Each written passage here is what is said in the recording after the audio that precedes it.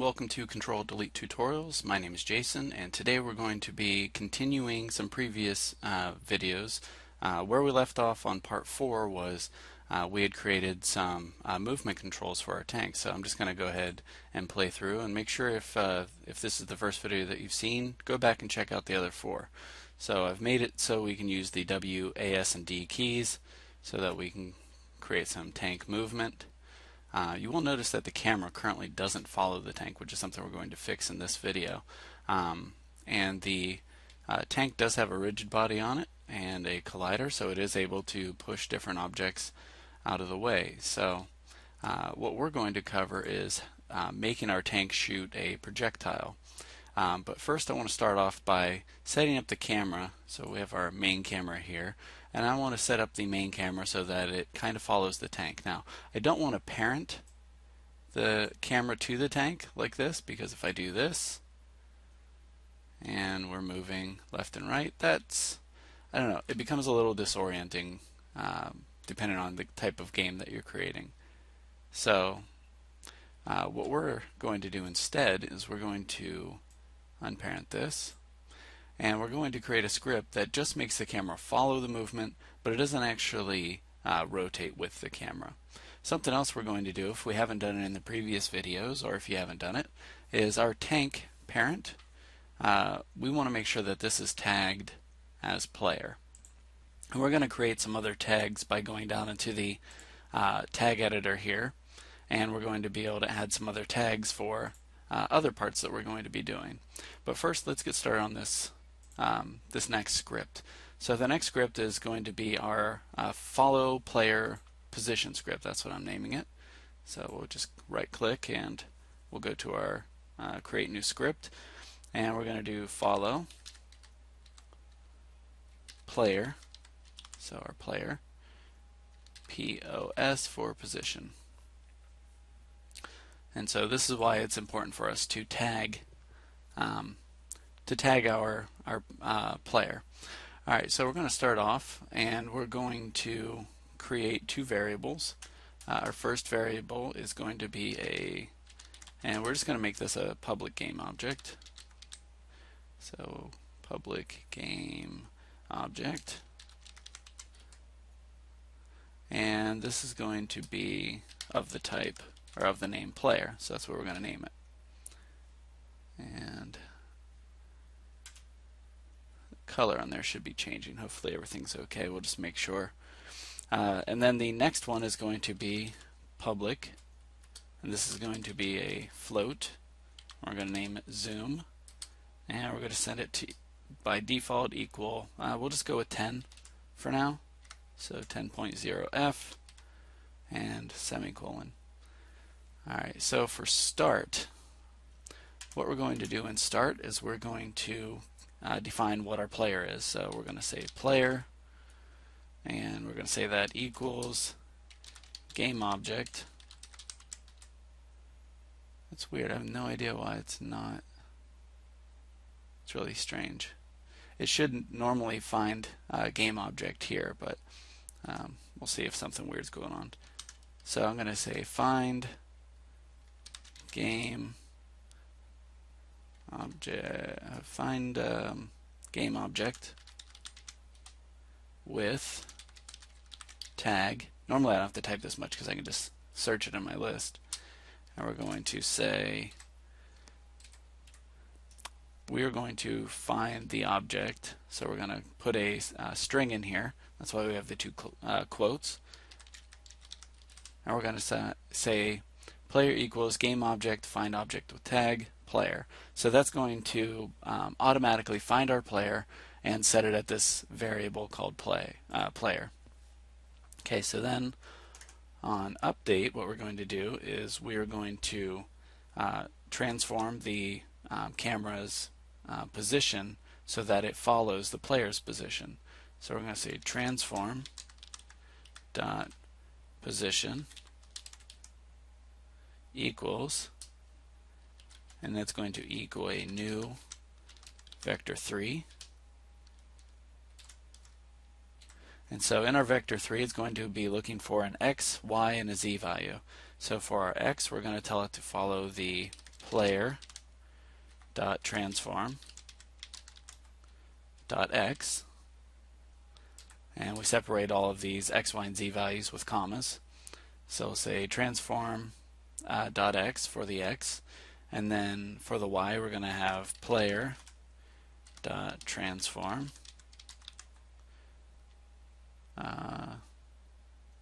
excuse me, just realized I forgot transform position. That's important. Transform position dot x and player dot transform dot position dot y, and on top of y we're going to tell it to not only get the y position but add to it our zoom number, our zoom variable. So this will allow us to have our camera follow, but since we're in the y direction and we're above our tank, we'll be able to zoom the camera out based on, you know, the number, the 10 value there. And then finally we'll have player dot transform dot position and dot z.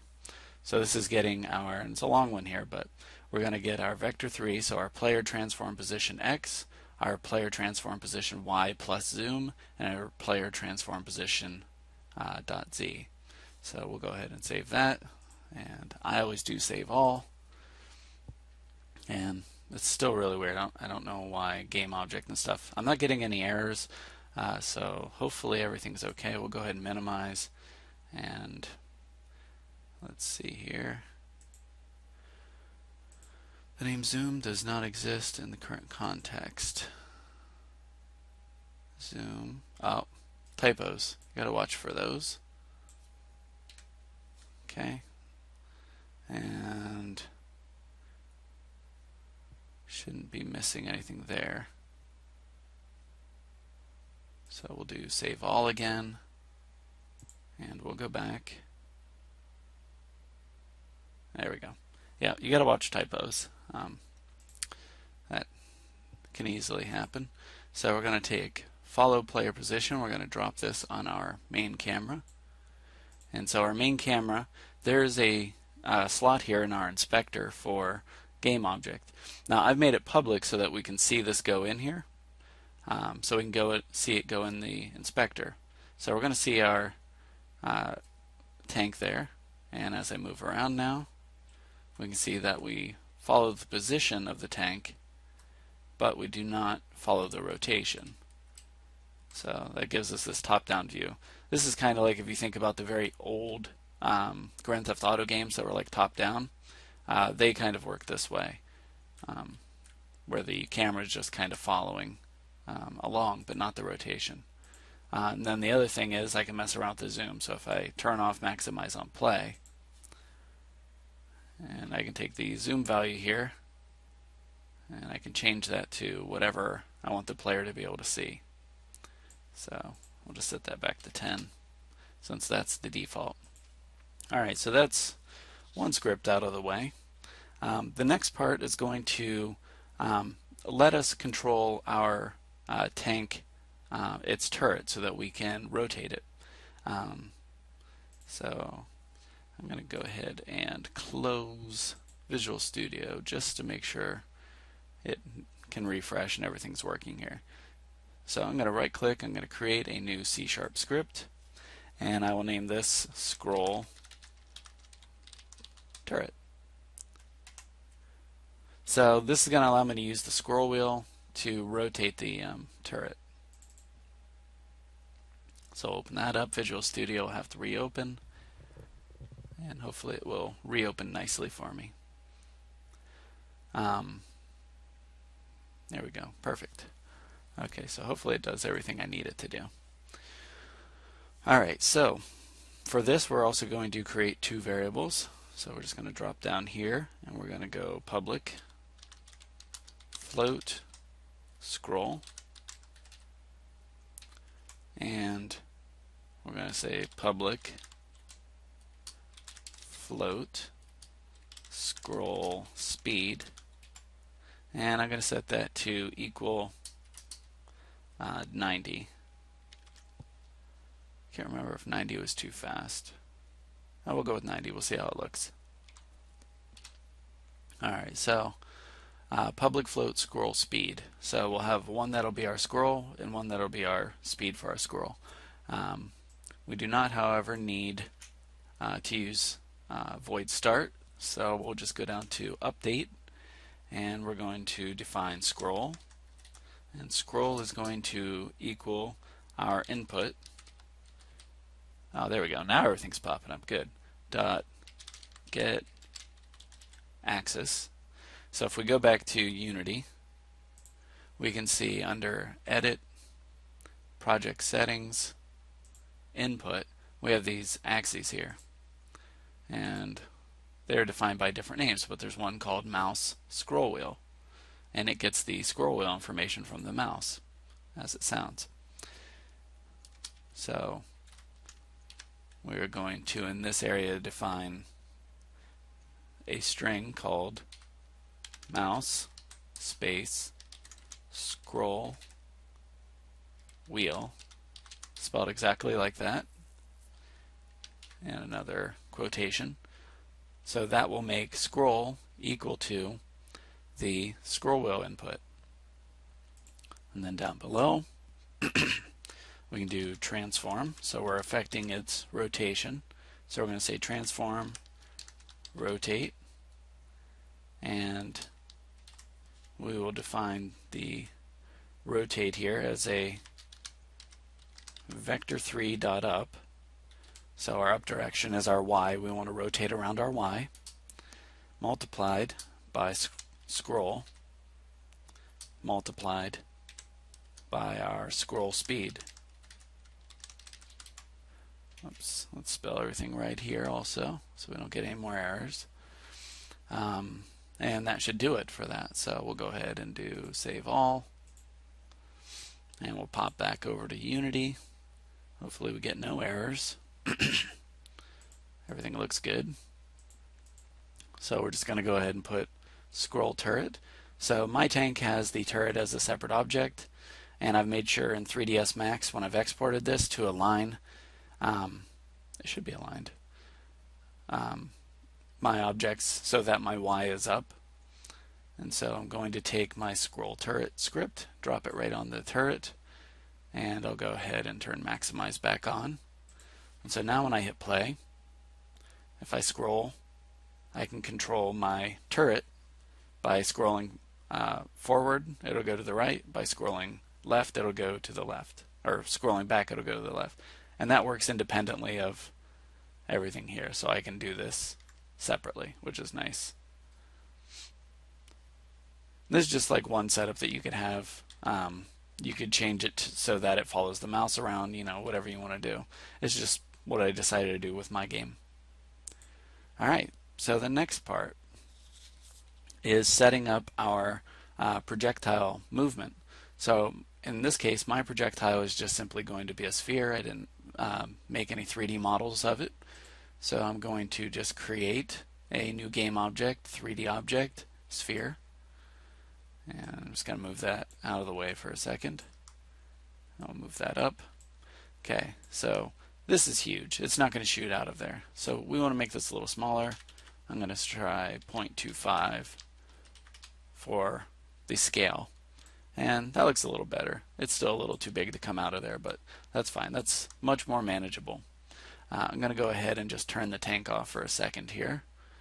And I'm going to go back to our sphere, which I'm going to name. So I'll just call this projectile. And I'm going to tag this object. So I'm going to add a new tag, and I'm going to call this player projectile. So I'll come back to my projectile, and I will tag it player projectile. So this will come in handy later when we're in the next video. I'll be creating some enemies for us to shoot at, so this will help the enemies know that they're getting specifically hit by a player projectile rather than some other object. So I'm going to reset my position here to 0, 0, 0, because when I have this object spawn, I want to make sure that it spawns from the same point as the spawn point. So I want to make sure that this is all zeroed out so it doesn't spawn like slightly off-centered or something like that. Okay, so we're going to go ahead and create a new script, and this one will just be called projectile move or projectile movement. Projectile movement. Spell everything right there. Good. And we'll just double click that to open it. Let's try that again. There we go. I'm just going to say reload all. Alright, so for this one we're going to create a public float. Public float called thrust. And that's going to equal 150.0f. Now if you're working at a different scale, if your objects are much larger, you might have to mess around with these numbers a little bit more. So for this one, I don't need update because I'm going to do some stuff with the physics, and I want that all to happen here one time in start. So I want it to fire off. So what we're going to do is we're going to call on the object's rigid body. Now I have to go back to Unity, and I have to make sure that my projectile has a rigid body, which it does not. So I want to give it two things. I want to give it a component, physics, rigid body, and we'll go ahead and let it be affected by gravity.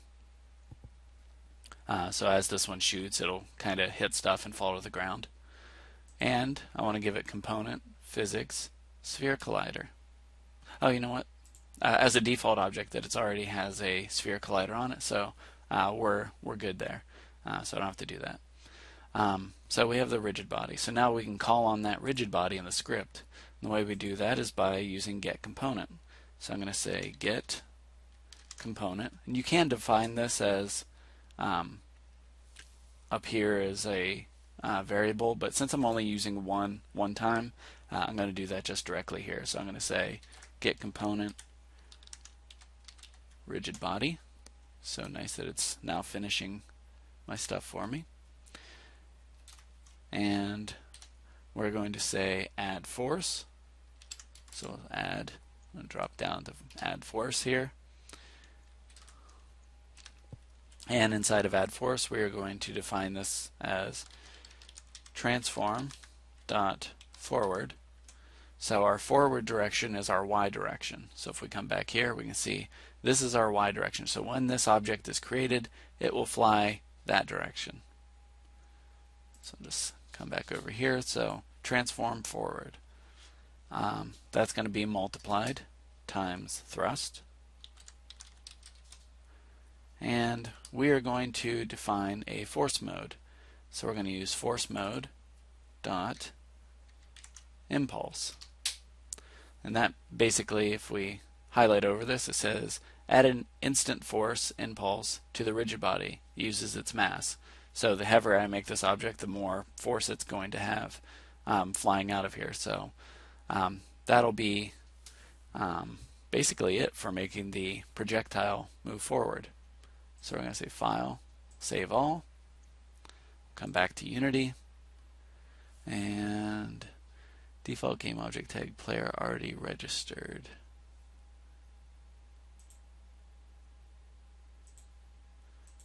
Projectile movement.cs error. Oh, whoops, forgot our semicolon there. Silly me. Save all. Yep, you always have to make sure you get everything. Wait for that to update. There we go. Alright, so we have our projectile movement. I'm going to drop that on there. So we have our thrust down there.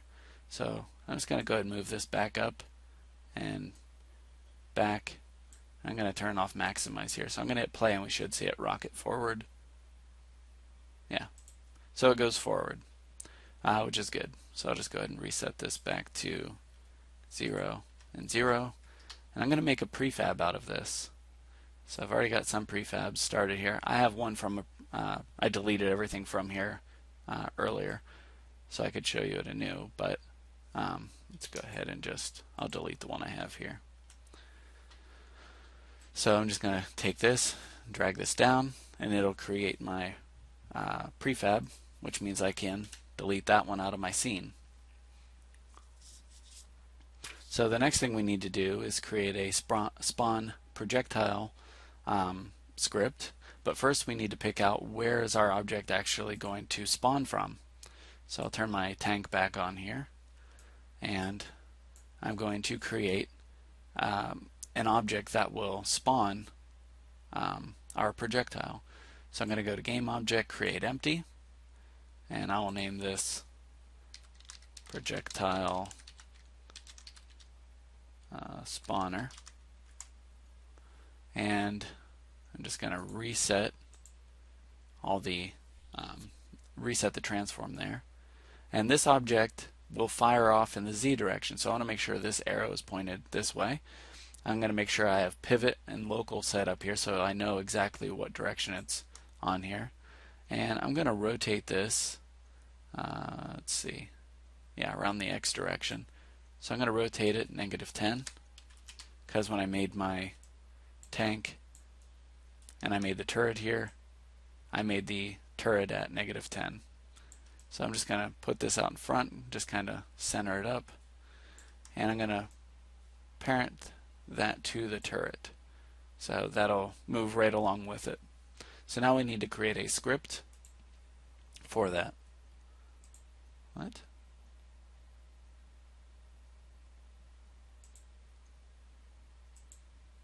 It's weird. I'm getting like errors that really have nothing to do with anything here, and I'm not certain why. Let's see if that pops up again. Yeah, I don't know. My scripts all still work. I don't know. Weird things are happening. Alright, so we're going to create our next script. So we'll just right click, create C# script, and we're going to name this spawn projectile. And we'll open that up. I'm going to say reload all. And we're going to create one variable. And we'll just make this a public game object.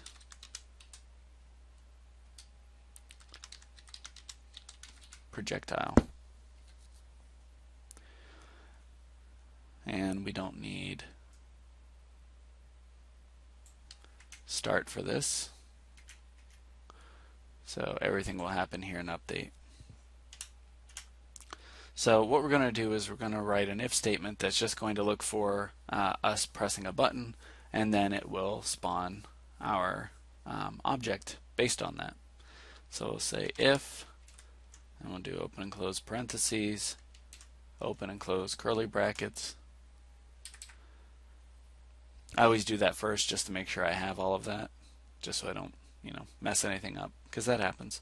So I'm going to say input, so we're looking for another input, and we're going to use get button down. So there's get button down, and get button up. So get button down only happens when the button is pressed down. Get button is as long as the button is pressed down. So if I'm holding the button, it's going to be firing thousands of these objects, which I don't want. And then there's get button up, which only happens once I've released the button. So we're going to use get button down, and it's going to look for a name in here of the button, always between two parentheses or quotation marks. And this one's going to be jump, which is in Unity defined. The jump button input is set up for the space bar. So, but I also want to give the ability to use left click. So I'm going to say if input get button down jump, or, so this is the way we write or, input dot get button down. And for left click, we're going to use fire 1. So fire 1 is also set up to default to the spacebar, or to the left click on your mouse. Alright, so if we press spacebar or left click, what will we do? So to spawn something, we're going to use instantiate. So there's instantiate, and then it's going to look for what do we instantiate. So under instantiate, the first part here has the object, then we have a vector 3 position and a rotation. So the object that we are going to create is going to be the projectile. So whatever is in the projectile slot is what will get fired out. And we want to fire this from our spawn points transform dot position. And the rotation will be the object's transform dot rotation. Okay. That's it. So we'll go ahead and save all, and we're here on the spawn projectile. So we're going to see a projectile slot open up here while I have the script assigned. So what I can do is go into prefabs, and I can drag my prefab into there, and by default it's going to use this anytime I'm using this projectile script. So I can take this script and I'll apply that to my projectile spawner, and see it's defaulting to that object that I put. I should really save this. So we'll just save the scene. Tank and boxes and guns. It's a good name. Alright, so we'll go ahead and test this out. So let's go ahead and full screen that. So if I left click, and those are coming out really fast. So I'm going to go to my projectile prefab, and I'm going to turn this down. Actually, I'm going to change its mass to 10, which should also slow it down. And I want to make sure my tank, okay, so it is a mass of 50, so that's fine. I want to make sure my tank's mass was heavier. Alright, yeah, that's a lot better. So the mass changes. So if I scroll, you can see that I can knock these boxes over, because the boxes I think are set at like 1 mass. And you can just rotate back to the beginning here and fire off that way. But now there's a new problem. My projectiles, they continue to stay on forever. So if I don't maximize here and I hit play, also I can use the space bar. So you can see we're adding all these cloned objects to the scene. And as you can imagine, at some point that's going to slow down our game. So we got one more script to write for this tutorial, and then we'll move on to the next tutorial video if you continue watching, that is. So I'm going to go back to scripts, and I'm going to write a script that I'm calling delayed death.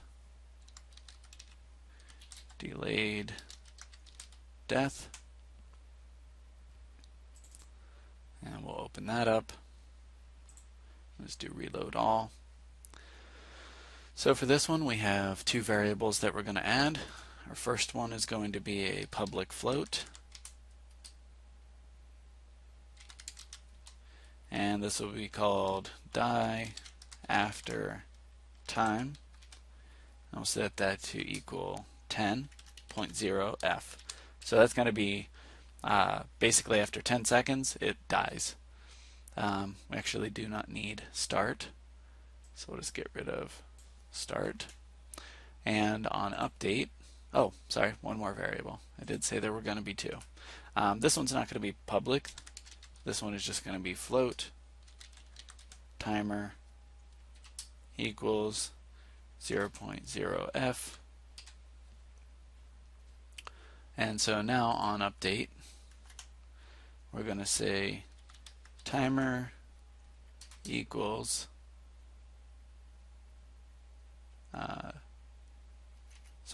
timer equals, yeah, no, I had that right. There's 2 different ways we can write this. I was going to write it the shorter way. Timer plus time dot delta time. So what that means is that basically every second it's going to add 1 to the timer. The other way we can write this, the shorthand version, just to clean this up a little, would be plus equals. So this would be timer plus equals time.delta time. It's a little bit shorter, a little bit cleaner, but maybe doesn't make as much sense to people who are new to scripting. And then down below here we're going to have an if statement. We're going to say if, so we add our brackets, and we say if timer is greater than die after time, then we will destroy. And what are we destroying? We are destroying game object. So it's destroying itself. And that's it. So we'll save that. Come back to Unity. And we'll apply this to our prefab. So just select projectile down here. I can go down to the bottom here and just say add component, scripts, delayed death, and then it shows me my time there. So I have this here so that I can easily just change this. So if I want it to die after 5 seconds, I can just type that in. So I hit play, and so after 10 seconds we should see these start to go away, which might be a long time to let them linger on screen, but there we go, and they disappear. So again, you can change this time to whatever you want. You know, if you want it to disappear after 5 seconds, 5 seconds might be better for you.